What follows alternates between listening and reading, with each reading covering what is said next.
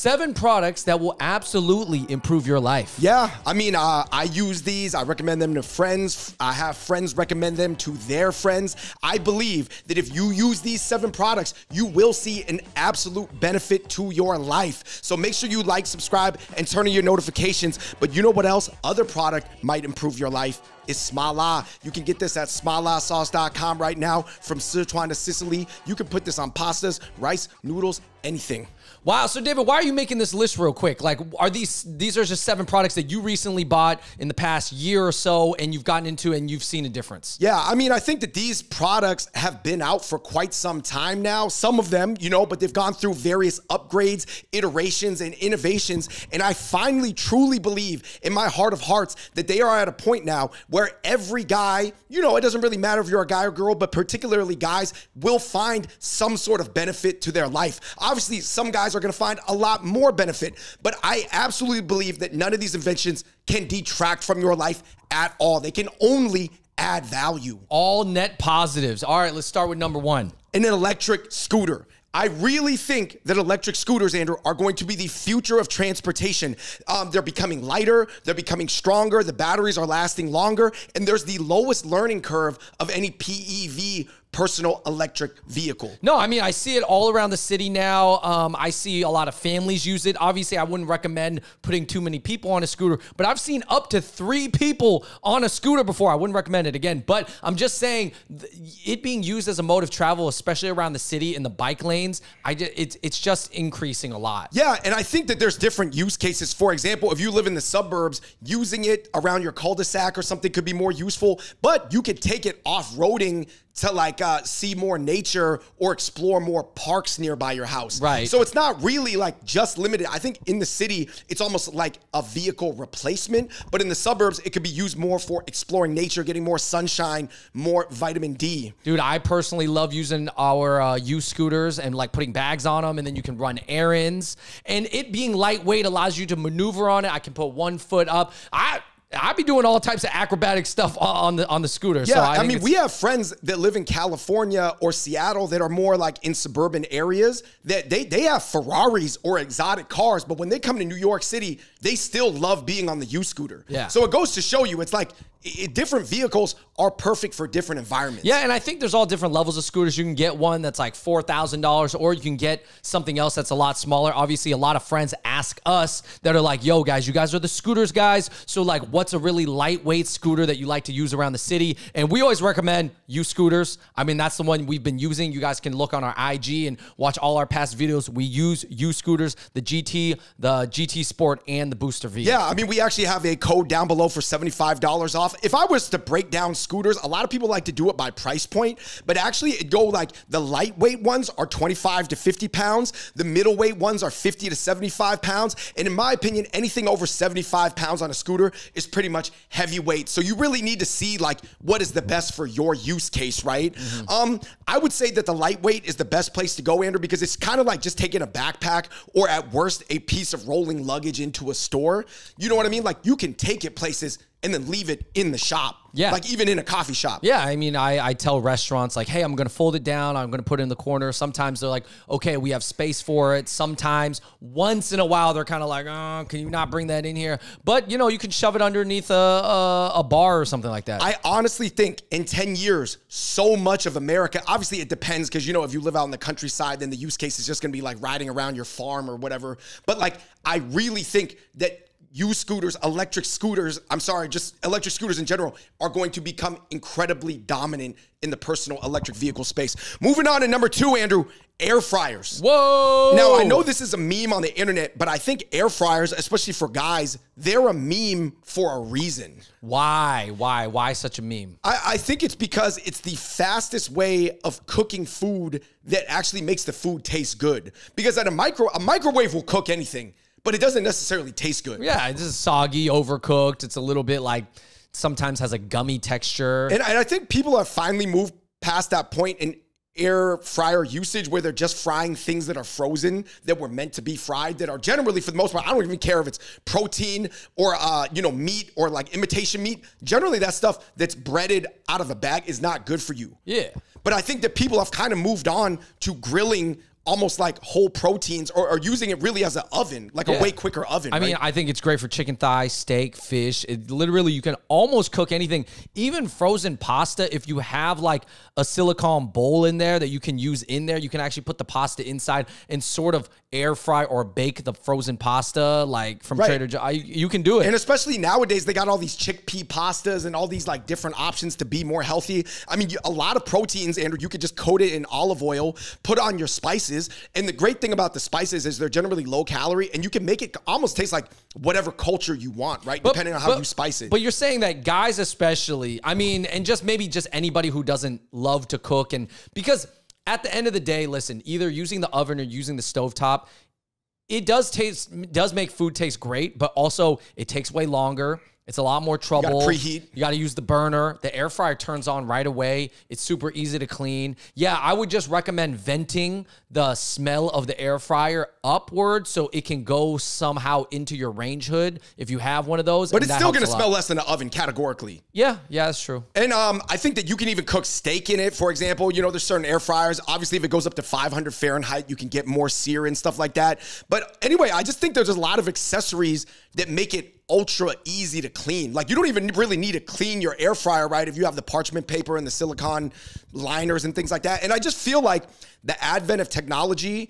things always get good at like 4.0. You know, the iPhone, it got really good at iPhone 4. You know what I mean? And I just feel like air fryers, electric scooters, they're at their 4.0 iteration phase, where it's like they've pretty much mitigated most of the downsides, and it's only going to get better from here. How has the air fryer changed your life? I think just cooking proteins and whole vegetables in a way, it makes me appreciate going out to eat more, because we used to go out to eat 3 times a day. And at some point, it's just really not good for your body to do that.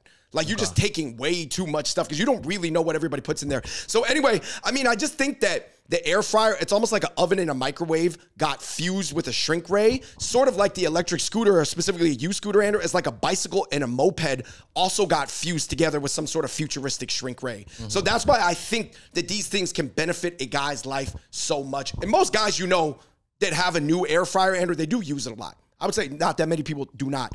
Point number 3, Andrew, every guy needs useful, productive subreddit forums that they subscribe to on their like homepage. And a lot of guys, you know, you can use it for memes. You can use it for all types of more adult things, or I don't know what a lot of people use Reddit for. But literally, I found some subreddits recently, Andrew, that are incredibly useful. Right. But why? I mean, Reddit kind of has also a kind of bad reputation sometimes too. Yeah, because a lot of people complain on Reddit, and a lot of people vent, and a lot of people live on like 3 different screens. You know how like the people, like some people like live their life on the internet now, and all they do is complain on Reddit all day. Like, don't go to those forums. Don't like use those. I think there's ones about weight training, diet, nutrition, motivation, success. Obviously, infamously and famously, there's a ton of subreddits about investing and finance. Obviously, Wall Street bets being more like infamous. But there's ones about like slow growth, blue chip stocks. I think the point is that Reddit in itself is not bad. There's actually a ton of great information and great discussions going on Reddit, but you have to know where to look. It does depend on the subreddit that you choose. There are more subreddits who are more like, you know, toxic than others. So you just have to know which one you're getting into. I don't actually subscribe to any toxic ones, because I want to be smarter and just know more things, especially learning things in a conversational way. That's a particular learning style that appeals to me. I'm cool with text. I don't need visual audio from YouTube videos. You're saying you don't use Reddit for the deep, dark corners of Reddit. That's what a lot of people use Reddit for. They use it for like, yeah, I want to hear some crazy stories. I'm like, I don't need to. Yeah, I actually only started using Reddit in terms of actually having my own account and lurking during the pandemic. Like, so I'll say one word of caution. Growing up on Reddit is not a good idea. You need to go out into the real world and live a bunch of life, and then go back to Reddit to get some supplementary information in a conversational way that your friends don't have. Yes, and there are subreddits full of people who are more out there living life, and those are the subreddits that I find more useful. They're not internet people. They're not. They're just using the internet to supplement information to make their IRL life better. Yes. Moving on to point number 4, Andrew, supplements. The reason why I wanted to talk about vitamins and supplements is because I realized there's so much like selling going on these days, right? People want you to subscribe to their supplement pack. People want you to buy their powder. People want you to do all these things that are essentially for profitability, right? And I think that this space gets really, really murky. And I realized that everybody only needs to take a daily multivitamin at the base level. Okay. Why is that though? Because a daily multivitamin has everything. Obviously, there's some people that have medical conditions. They're really going to need to supplement it with like hyper strong dosages of like supplementary, micronutrients or vitamins or things like that. But like for most people, you just take 1 to 2 multivitamins a day, maybe like 2 different brands, they have different absorption rates or they have different, like stats or whatever. And you're going to be good for the rest of the day. Because for me, I realized a lot of people, they just want the most simple explanation of something. By a lot of people, you mean yourself. Yeah, myself. I'm that type of guy. I want to take 2 daily multivitamins, 1 early in the day, 1 later in the day, and just be done. I used to take like 14 a day. But I just realized I'm not that type of guy who wants to take 14 pills in the morning. And you know how like some guys can break down with like 5 paragraphs why they take each pill. Right. Yeah. And I just think that there has to be for a lot of guys, and I'm not saying for everybody watching, but if you're like me, you're kind of lazy. You're like, this is good enough. This ain't the 10 out of 10, but this is good enough. How do people find the right supplements? Do you just go on Amazon, the ones that has the most reviews and the most like orders? Yeah. Like honestly, if you just looked at Amazon and you take a look at the multivitamins, you could take 2 of the same ones, or you could just buy 2 different ones just to give yourself some different looks. Moving on to number 5, Andrew, weightlifting. I've only been weightlifting for like 6 months, but I realize now that this is also one of those things where you can go deep into the rabbit hole if you really want, or you can keep it really basic. Right. Yeah, like actually most people, in my opinion, and you guys can correct me if I'm wrong, for the average person that is not trying to look like a amateur or obviously near tier pro bodybuilder, you actually really only need dumbbells. Oh, yeah. You mean kind of like to do dumbbell workouts, different versions of dumbbell workouts, how incline, decline press, shoulder press, stuff like that. Yeah. And like you could buy $500 Power Block Pro dumbbells. That's like your premium tier ones. They look like squares or like cylinders. Or you could just go all the way down to the adjustable dumbbells that are like 1/10 of the price that are about like $50, $60. Right. But literally that's all you need. And I was thinking about it. And I was thinking about like fitness and nutrition, Andrew, and I compare it a lot to basketball. In basketball, at the base level, you only need a hoop, a ball, and sneakers, right? That's all you really need. However, of course, you can get shooting sleeves, a shooting machine, ankle braces, dynamic pro stretching for 2 hours, traction pads, electrolyte powder. And it's true, at a pro level, basketball has all those things. But you do not need all those things to get good at basketball.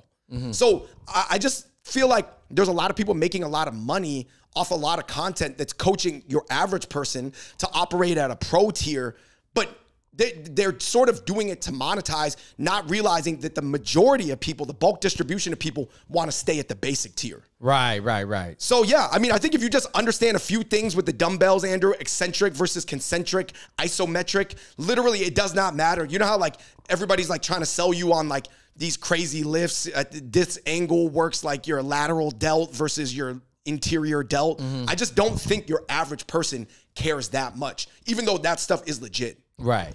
Moving on to number 6, Andrew, I think that every person could literally use some sort of grocery delivery service. And I think the reason is because with all the discounts available nowadays, especially, all the apps, Andrew, they're trying to gain user data and stuff like that. Yeah, you could, have some privacy concerns, but ultimately it's going to save you time and save you money and keep you more disciplined in terms of not buying like sugary, high caloric, high, whatever bad for you snacks by not going to the store. Right. Because not only can you stack the discounts, it's going to go to your door. You don't need to spend time at the supermarket waiting in line and dealing with the, this person or that person.